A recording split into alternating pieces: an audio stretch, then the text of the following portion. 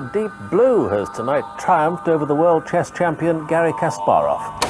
Scientists have developed a program to beat the Chinese board game Go. Well, that is it. The GG is called the good game here from TLO. And the first game from AlphaStar against a pro gamer goes to AlphaStar. Ryan Saxe, a well-known and respected Magic player, set out to create a machine learning algorithm that could draft and build limited decks from Innistrad Crimson Vow well enough to allow him to reach Mythic rank on Magic the Gathering Arena. As a limited player who's always looking to improve, I was immediately intrigued by Ryan's idea. I wanted to know how he was going to program a machine learning algorithm that would draft and build decks to play in Magic Arena. I wanted to know why Ryan built this AI. What drove him to do it? Would he reach his goal of becoming Mythic rank in Magic Arena? And if he was successful, what would this mean for Magic Draft going forward in the future? So I reached out to Ryan to give us his background and see if he'd answer some of these questions. Ryan fell in love with programming and machine learning from a young age. His father, a psychiatric researcher working with machine learning, got him an internship when Ryan was in high school. At 19, he had already built a custom AI for a startup, and in grad school, Ryan researched machine vision. Ryan is now an expert in applying machine learning to marketing and is the technical co-lead of the machine learning team at Anheuser-Busch InBev. I'm a very passionate person. I have a lot of hobbies. Magic is one of them. I love the intersection of what I do and my hobbies. I think it lets me both grow professionally and it gets me excited to learn about new and cool things. The reason that I wanted to merge those passions is just because that's how I function. Whenever I get really excited about some new technology in my professional space, I try and pursue it with a personal project. I haven't gotten the opportunity to work professionally with a type of algorithm called a transformer that is really exciting and making waves in the entire sort of AI space, specifically in natural language processing, and I thought this would be a cool opportunity to learn a lot about that architecture by adopting the problem of Magic Draft to that. So what I hope to achieve from this sort of was twofold. One, prove that this is actually an approachable problem that you can do. And two, once we have this, there's a lot of really cool research now that shows that we can sort of dig into these transformers and try and understand how they learn over time, how they make decisions, or other machine learning techniques. How does this thing work? So the first thing is, you have this question, what is a card? Think about it from your own brain.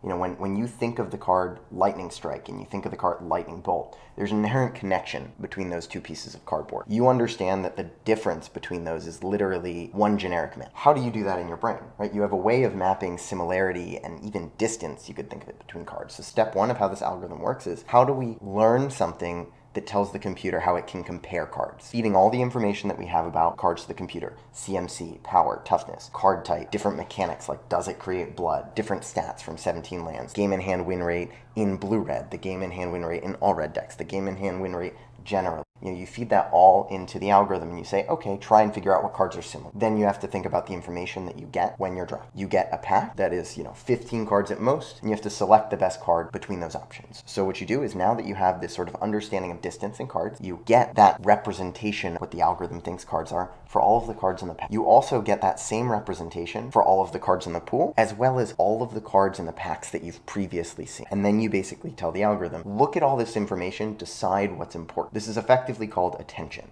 It decides what to pay attention to at any given point, and you can see when it's looking at specific packs and information to determine, hey, a card might wheel here, maybe that determines I should take a different pick. If there was a Wretched Throng pack 1 pick 1 and there's another Wretched Throng pack 1 pick 6, it may take that Wretched Throng over a better blue card because it thinks that Wretched Throng will wheel. And what that means is it is attending to the pack information that we gave it for pack 1 pick 1. Lastly, after you have that whole process, it generates a bunch of numbers. The algorithm is trained to basically optimize how do we take that bunch of numbers from processing all of that data information and generate a rank order of every single card in the pack.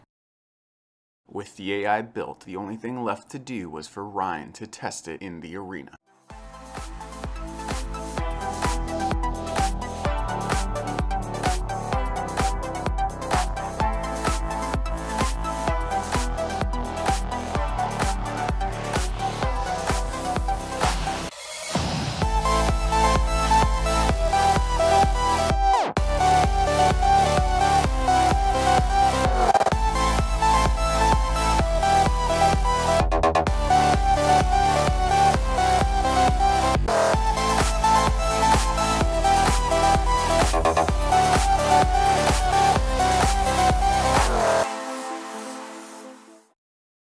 After 23 drafts through the AI's picks and deck building combined with Ryan's gameplay, Ryan made Mythic, trophying 7 times and an overall win rate of 66%. I'm so happy.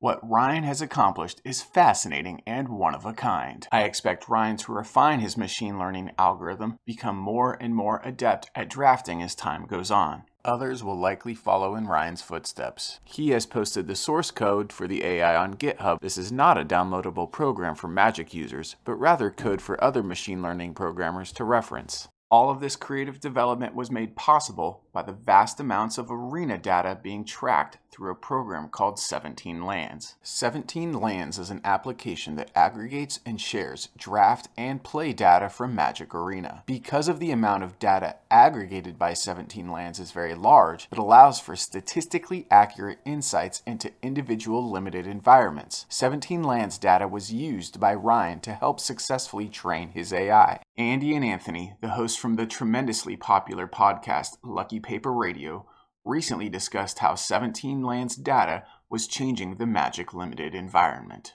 And related is the 17 Lands. I was going to mention that too. We shouldn't say, like, in order to preserve the integrity of the game, let's, like, preserve some ignorance. Like, no, we should try and beat the game. Like, or at least acknowledge that, like, somebody's going to. Yeah, absolutely. Like, whether they should do it or someone should do it, like, there's not any, like, moral or ethical imperative. There's just, it's going to happen. Like, as technology gets better and, like, we have the ability to track this stuff, someone's going to aggregate it and make it available. Andy and Anthony recognize there's no closing Pandora's box. Drafters are going to use all information available to them to increase their competitive edge. In this light, I asked Ryan how he saw his technology evolving in the future.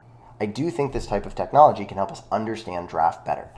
What I don't want to happen is I don't want stuff like this to exist that then makes people behave in the way that I don't like they behave already about 17 Lands, which is point to something that says something with numbers and go, that's right, you're wrong, it said it. The bot doing something, yes, it does perform, in my opinion, as good as a Mythic drafter, which is very impressive. It still makes mistakes. Just like when you look at 17 Lands data, there's lots of context that you're missing. So what I don't want to see is I don't want people to sort of start taking stuff like this as gospel. It's very good, but skepticism is important. I do have to say this by far exceeded my expectations by an awesome amount. I'm really excited for, as this thing improves, can we actually learn about fundamentals of Magic Draft? And is there ways for us to sort of dig into this algorithm that has ingested more data than any person has ever ingested to shed light on that? What comes next could be helping us understand how to learn and improve at draft. A Magic player has reached Mythic by using artificial intelligence.